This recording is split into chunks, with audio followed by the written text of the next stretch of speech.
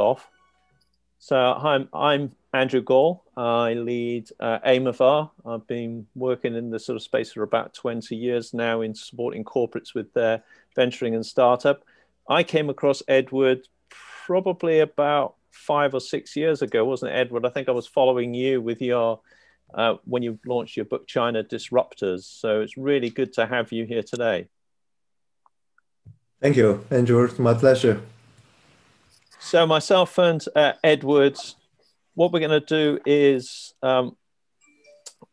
give some introductions and overview. So I said I've got a short presentation to give some context, and then the main meat of today's session is Edward, who is going to be giving some perspectives on China's Disruptors, which was the name of one of his books. But I've been following Edward for many years on LinkedIn and his publications through his consulting business and being on the TV and in the press, and that within China. We have a YouTube channel which has previous ones available. And then we've got some workshops around strategic innovation and venturing for organizations that are corporate venturing. And we have a detailed venture capital case study and a video case study we're doing with Unilever. The other interesting topic that AIM of ours running at the moment is around quantum computing and commercialization in that space. So feel free to get in touch if that's of interest. And another based on video interviews with a venture fund and a startup. So do look those up on Eventbrite. So the meat of today's discussion is really around China Disruptors. Now, I've been traveling back and forth to China for about 17 years, been working with corporates and their innovation and venturing probably for about 12 years. And these are just a few images that I put in my book in the section around global innovation superpowers. In that chapter, I probably did about one sentence about Silicon Valley, about a paragraph about Israel, and the rest of the chapters about China. And Edward, I'd be really great to get your perspectives, because I think, I read your book before I published my book, and some of the things that you said resonated with me, and I've got that perspective as well on how China is changing. So I caricatured this back nearly 10 years ago now in what I termed the Great Wall of China, that the China markets have been really quite difficult for Western companies to get into with the language, the culture, but also the internet wall, which has allowed the development of some of these China disruptors.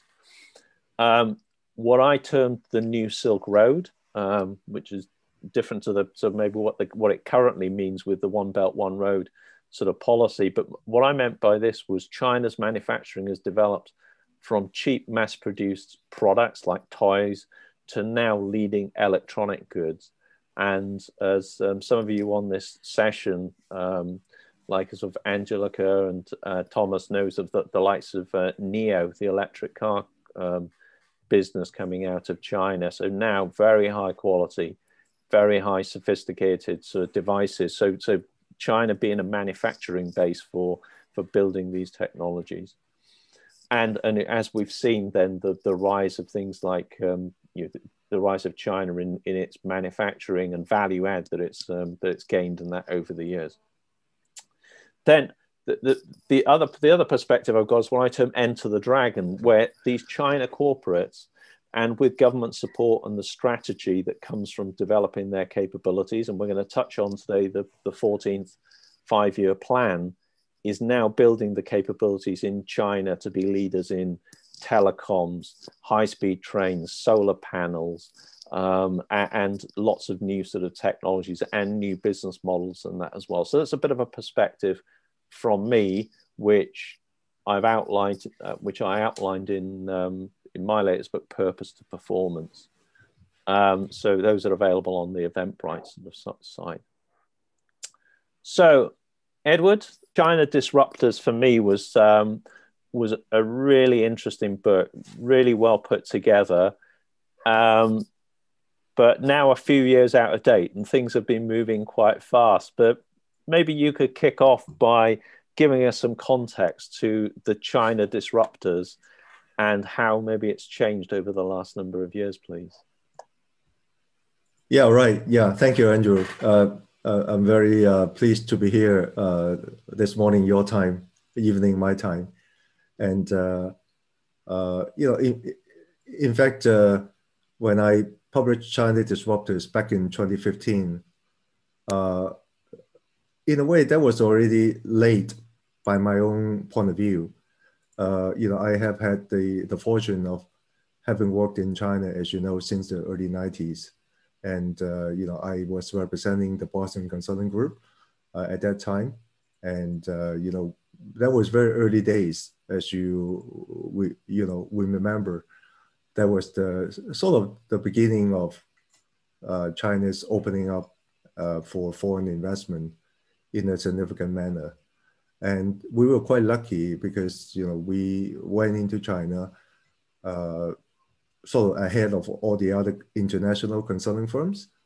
And yet, just because, when Deng Xiaoping made the visit to Shenzhen in 1992 to remind people in Beijing to continue to open up and reform, that actually also opened up a floodgate for multinational companies to come to China. And we were there to receive the demand from a lot of multinationals. And so we're quite lucky. I was personally very lucky. But along the way, I was also able to get in touch with many Chinese companies who at that time were quite rudimentary, very primitive. Many of them didn't really understand what modern corporate management was all about. But I say one thing that already was very striking about these Chinese companies during the early and the mid 90s was that all of them have demonstrated or shown incredible curiosity about what's going on outside of China, about the Western companies. All of them are very interested in how the best-in-class multinational companies run the business. And they had the impression that someone like the Boston Consulting Group, being a stalwart US headquartered management consulting firm, would have all the knowledge and all the treasure about how multinational run the business. And so they came to us, and I was, being the managing partner for China for BCG. So naturally, I was on the receiving side.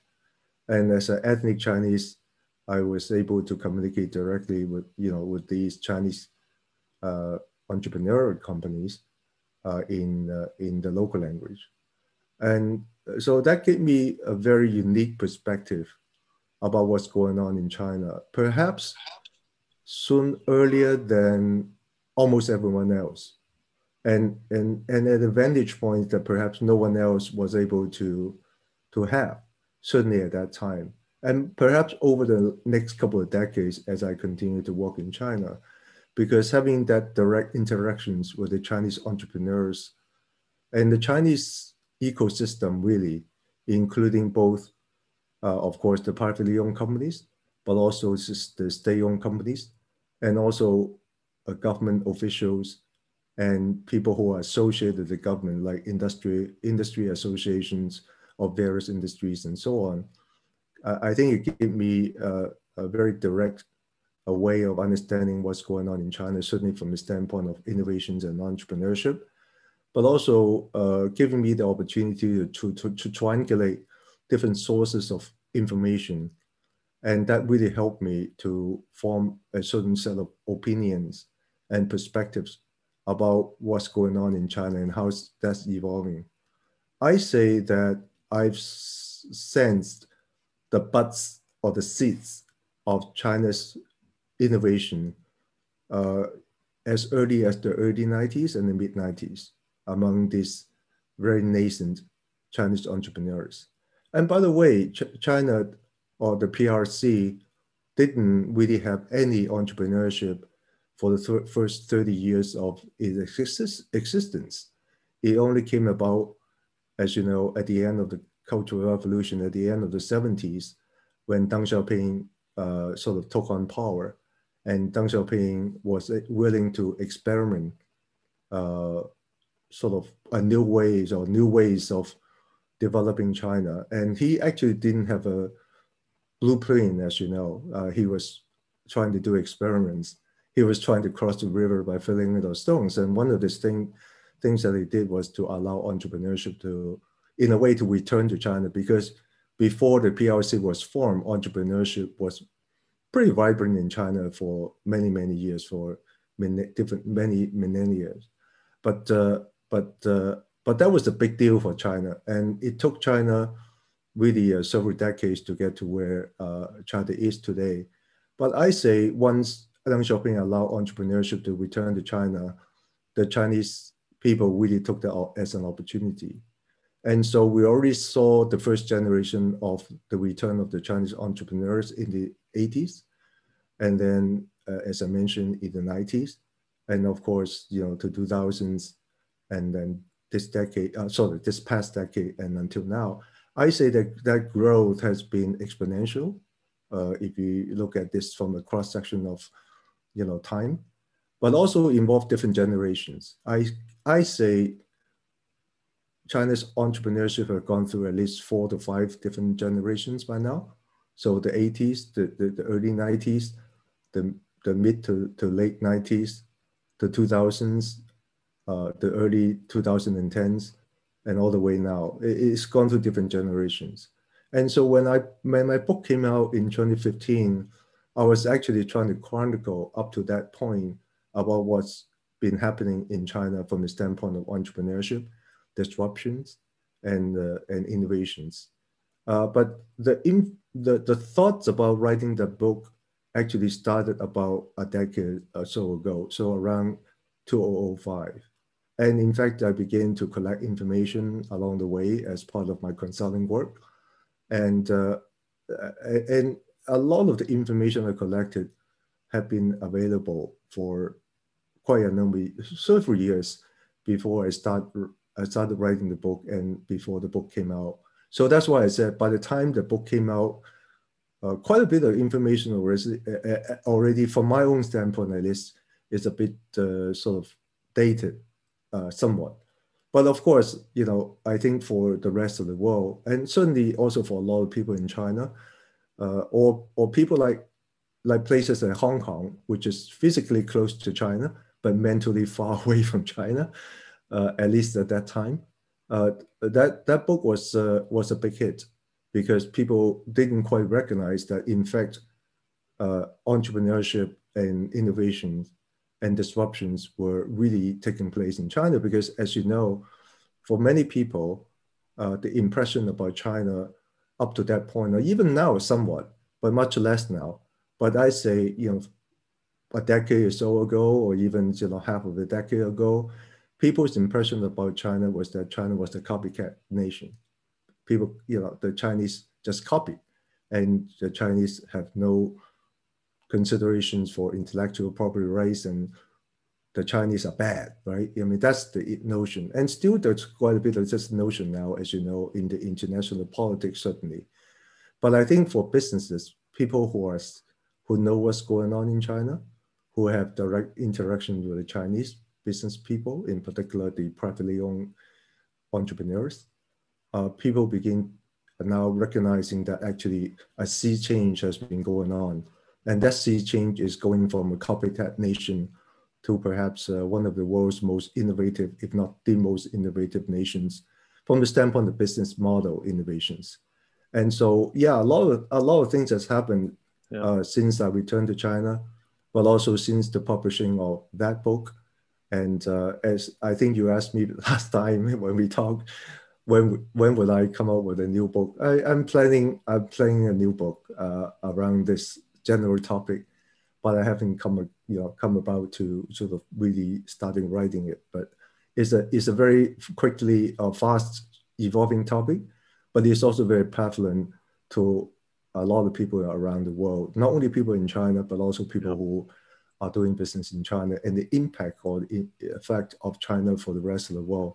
So yeah, very prevalent topic. So I'm very interested in the topic myself because, you know, this is what I do as part of as really my core business. So So that's the I very situation. much agree with you that the perception in the West has changed, and I can see your point that from 2005 to 2015, you're living this sort of stuff, and you sort of see it. But I've experienced something similar. You know, when I've taken people there, I had the pleasure of hosting Jack Ma in Henley in England in Oh, yeah, 2004, and I thought, right. oh, this is really interesting, this Alibaba stuff, and then was following that through the decade, as you sort of said. But, you know, back in 2015, when you had the book out, you know, I was still there, you know, and traveling to China and starting to see things like the QR codes and the payments and the changing online services and that there. And the perception from the West is still, as you sort of said, yes, they did a bit of copying, they did catching up, but then the Americans came to England during the English Industrial Revolution and copied our spinning jennies and copied our railroads. So hey, that's what the world is about, and that's what the sort of change is. So just building on your China Disruptor book, you know, you talked about in Alibaba, of course, and Hire and the BAT, the Baidu, Alibaba, sort of Tencent. Where are we now? You know, so we're 5-6 years on from you publishing that book. Who are the disruptors now, and what's the technology and the business models that you're seeing is really sort of disrupting and changing now? What's your view of that?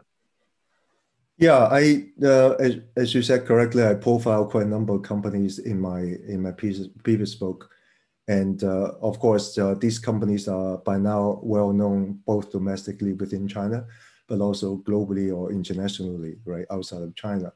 And you know, in the internet space, it was BAT, Baidu, Alibaba, Tencent, and Xiaomi. I actually intentionally profile Xiaomi quite a bit. In fact, the subtitle of my book was Alibaba, Xiaomi, and Tencent. A lot of people actually didn't know Xiaomi at that time. A lot of people have heard about Ali and Tencent, but Xiaomi was quite unknown. But I knew Xiaomi was not going to be you know, a minor company is going to be significant. So I put them in, and sure enough, in the last you know, 5-6 years, it also has grown quite significantly. And recently, as many of you know, they've decided to go into electrical vehicles as well, right? Like so many other people. And then in the non-internet space, you know, the stalwarts like I profile stalwarts like Haier, Lenovo, and of course Huawei. In particular Huawei actually quite a bit. And of course, everybody knows the story about Huawei by now, thanks to Donald Trump, right? And the what I said in my book was that what I saw in China at that time was that entrepreneurship or disruptors are happening in a very China-specific manner. Number one is that the entrepreneurs are becoming quite young, actually, are becoming younger, certainly, younger than the entrepreneurs in the first generation, the second generation, as I mentioned, since the Deng Xiaoping came back to power. Secondly, is that the entrepreneurs in China are typically much more geographically dispersed compared to, let's say, America. America has a lot of entrepreneurs too, but they tend to be quite concentrated geographically on the West Coast, somewhat in the East Coast. But in the Midwest, it wasn't a whole lot or any, right? Whereas in China, you know, we see them in Beijing, in Shanghai, in Hangzhou, in, of course, Shenzhen, big time, but also in the smaller cities, you know, cities along the coast, like in Fujian and also in central China, in Wuhan, Changsha, and those kind of places. So it's much more diverse. And also the other dimension that I saw is that China has a very strong representation of female entrepreneurs, much more so than any other place in the world, including America. And I saw that because I actually interacted with many of them. And I say I have incredible respect for the female entrepreneurs who, you know, really, they were having more or less the same footing of opportunities in China as compared to the male counterparts. and they work hard. They're very smart, and many of them are able to make it. And so uh, I think the nature of the Chinese entrepreneurship have actually given rise to a certain unique aspect about it. And along the way, in the last 5 years or so, 5 to 6 years, we've seen an emergence of uh, equally capable companies who are like the second generation or the next wave after the companies I mentioned in my book. Let's take the internet as an example, right? So at that time, when I wrote the book, Alibaba was by far the dominant ones in e-commerce in China. And today you have JD.com, you have Pinduoduo, and VIP Club, and those kind of companies. And of course, you also have companies who are now very strong in social commerce, which as you know, I recently written an article, and social commerce becoming a very fast-growing aspect or part of the e-commerce. Yeah. And companies like ByteDance with the TikTok or Douyin part of ByteDance is growing very fast, both within China but also outside of China, as you know. Companies like Bilibili, companies like Kuaishou. These are really fast-growing and very successful social commerce platforms. And many of people outside of China haven't really heard about, for example, companies like Kuaishou and Bilibili, but they're very popular, very strong in China. Yeah, and I'd like to delve into that a bit more because, as you said, we know of Alibaba and that now. And, when I met Jack and followed Alibaba from the early 2000s after SARS, China has gone through this dot-com and delivery sort of type e-com, which in the West almost we're only now doing because of the pandemic. Yeah. And then, China's moved ahead with the social media. So, an entrepreneur that I've been supporting, Rebecca Mortar at Lone Design Club, is in the sustainable fashion sort of type space. And we launched Lone Design Club in Shanghai in October 2019. And, trying to get them to see, the QR codes, the live streaming, that interaction. What are you seeing in that space now that is going to hit us in 5 years' time or sort of something like that? Because I think the amount of time it's taking for Western companies to catch up with China, what sort of things are you seeing now that's happening that those companies you're mentioning? Oh, incredible. I mean, that's social commerce is really a new way for companies to connect themselves with their target customers or target consumers, right? And previously, the way to do it was only one way, right? You do it through your advertisement, like a newspaper, a magazine, or TV, and so on. And it's a one-way sort of communications. Social media, social commerce actually create, as you know, a closed loop, a bilateral way of communication, and also not only with a specific individual like Andrew, you, but it actually with a community who are like you, who share similar interests about certain things. Like, okay, I like outdoor, so there's an outdoor community. Oh, I like cosmetics. There's a cosmetic, baby food, so on. And social commerce is a way to, connect the companies with the target consumers through digital means, and also through the use of prevalent personalities like the so-called KOLs, right? The key opinion leaders, who are usually well-known, have influence, and really can create that stickiness and resonance with the target customer. So that is what's really going on big time in China. And over time, one would expect that to continue to evolve to become much more sophisticated. Yeah, and I think one of the really interesting points you made there, I'd like to re-emphasize it, is this direct relationship. And if people sort of see the live streaming that happens in China when a key opinion leader might have 100 phones in front of them, that's because they're connecting on different groups direct to their customers, and they're not going like through a Facebook platform or an Instagram platform.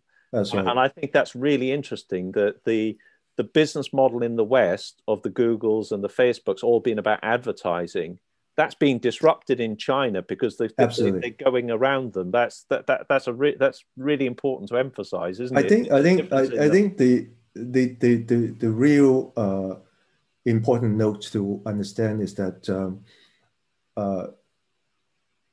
it's a paradigm shift in the way to connect to the consumers or the customers, to the people. And before it was, I would say, the way that the Facebooks and the Googles of the world, is more digital economy, right? It's the digital economy. Increasingly, these companies, the social commerce companies, are deploying algorithms to really, to create more sophisticated affiliation with the target consumers. So it's no longer just a one-way digital sort of connections, but it's actually a closed loop, manipulative, algorithm-based relationship. And so you don't need to find them. They can find you, right? And they actually could know you more than you know yourself. That's the scary part of it. But from the business standpoint, it's very interesting. And I say today the Chinese are doing a lot of experiments on how to do that better. Someone like a ByteDance or TikTok, let's take an example. I mean, if you think about this, it's pretty simple and naive, right? A video platform showing some young people dancing, singing, doing some funny things. It sounds simple, right? Anyone can do that in theory, but TikTok was able to emerge from a big crowd and to become the leading platform, and it's become very sticky. It is because behind it, there's a set of very sophisticated algorithms which keep on actually being refined and being fine-tuned almost every day by a large group of algorithms or engineers or data scientists. So that's the part that's really driving a lot of what's going on behind these kind of business models. So a topic I'd like to raise before we come to questions, and that from the group. And I see people. But let me finish answering your initial question, if you don't mind. Just one more comment. Sure, go ahead. Before you, because you asked me about which other disruptors, because I know that some of your audience is in the mobility, automotive industry, and so on. I also want to make a mention that among all the other sectors, one of the most fast-changing and most disruptive sectors is the automotive and mobility sector. And we have seen, of course, Tesla coming to China and setting up a wholly owned operations and doing quite well, actually. But at the same time, we also see the emergence of the Chinese disruptors as well. And the companies like NIO that some of you have worked for before, and certainly, but not only NIO, right? I think there's a whole bunch of other sort of what we call new force disruptors, the new force, the new auto force in China. So someone like XPeng, someone like Li Auto, another company called WM Motors is not listed yet, but should be on the way at some point in time. But we also are seeing, incumbent OEMs who are trying to transform themselves from a traditional sort of automaker into a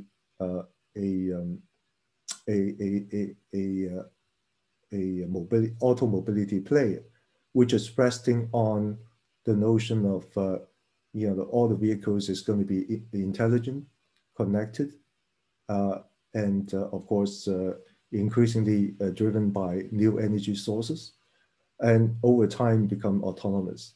And so that change is incredible. And a lot of companies are evolving, but a lot of them actually are disruptors, the Chinese disruptors who came from nowhere. Some of them, like the NIOs of the world, but also a lot of the internet players or non-internet players are jumping into the game as well. Xiaomi, as I mentioned, has announced is going to do go into the NGV space. Even Evergrande, who's a real estate developer, also has set up their own EV subsidiaries and so on. So it's becoming very hotly competed space as well, but very exciting because with the competition and collaborations along the way, we would expect much more innovation that will be coming in the automobility space in due course. Yeah, no, I think it's a great point you raised there, and the outline that I put in my book, as you know, I sent to you, there's what I term the innovative new value chain. Yeah. How these different technologies are going to connect together, because the electric vehicle is a very different platform to the internal combustion one. Yeah. The energy infrastructure and clean energy you need is very different. Yeah. The autonomous models that then come about when you've got autonomous vehicles, that's a very different value chain. And which country and which companies are going to have the capabilities in those different sort of chains and that. I'm conscious of time, and okay. One question I'd like to get your perspective on. The 14th five-year plan, people need to understand and read that. I ran an event with at GE in Paris with a bunch of different corporates about 4 or 5 years ago. And I printed out some key sections from the 13th plan and gave it to these executives that were running hundreds of millions of pounds and dollar funds. And they were like, oh, like they hadn't read it, hadn't understood it, hadn't sort of saw the strategic energy behind it. What should we look out for now in the 14th five-year plan that is going to be impacting businesses and China and the rest of the world? What's your view on those key things that we need to look out for? Right, as you know, Andrew, the role of these five-year plans is critical in China's governance model, and over the years, different five-year plans have driven the growth and development of China in certain direction. I say, if we look at the last 3-4 decades, the performance of China has been pretty well. To a large extent, it's due to the effectiveness of these different five-year plans. And the 14th five-year plan came out, and I say there are two major themes to that's worth foreign investors to take a look at. One is the emphasis on the so-called double circulation of economic policy. Double circulation meaning, there's an internal circulation of supply and demand within China, but also there's going to be an external circulation, which is China's trade with the rest of the world.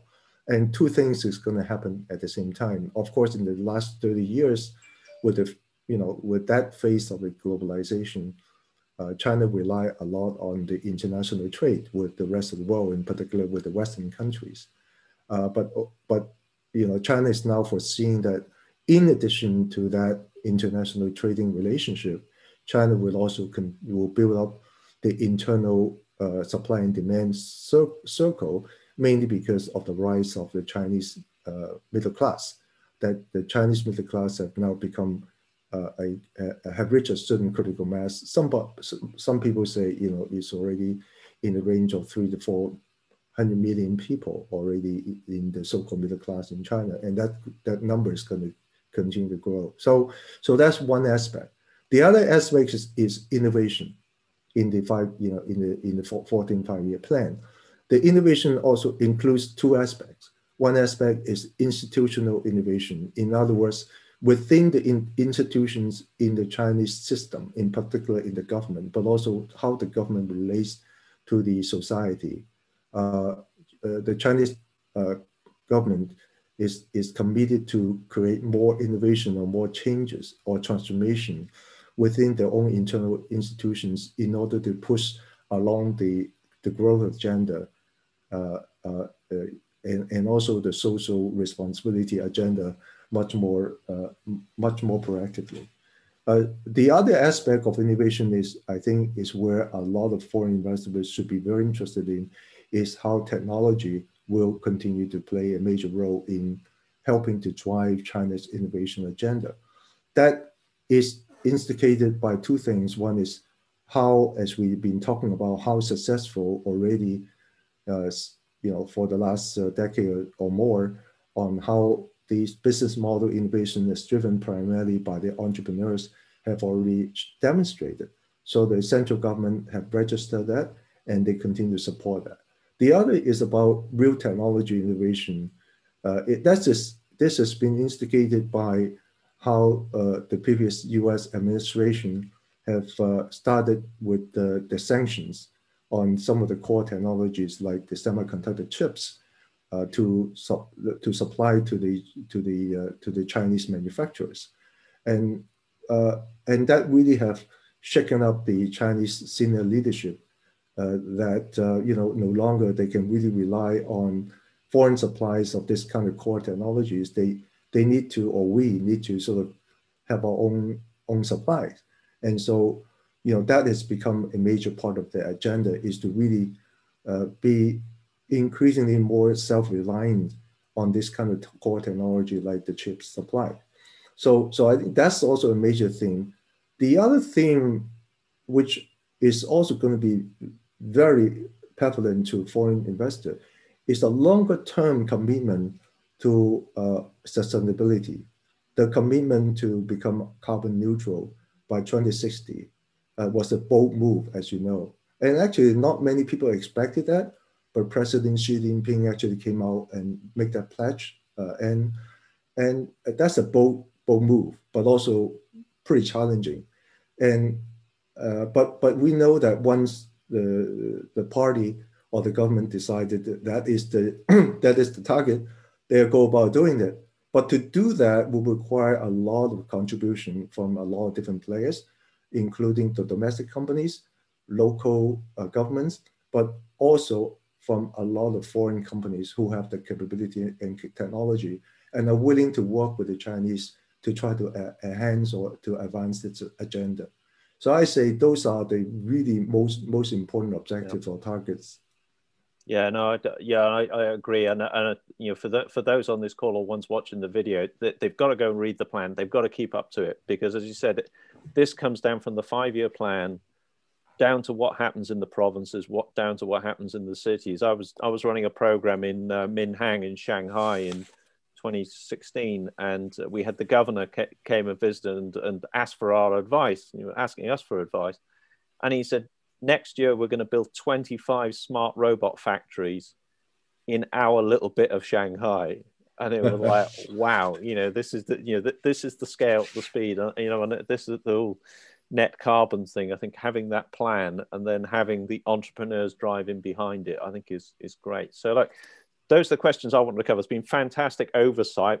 And Edward, I think there's a demand here for your next English book, which will be, as you said, 5 years out of date for you, but probably 10 years ahead of the time for us. So we really appreciate your time, and thank you very much, my friend. Thank you, Andrew. Appreciate it. Bye. Bye-bye. Bye-bye. Thank you. Bye-bye. Bye bye.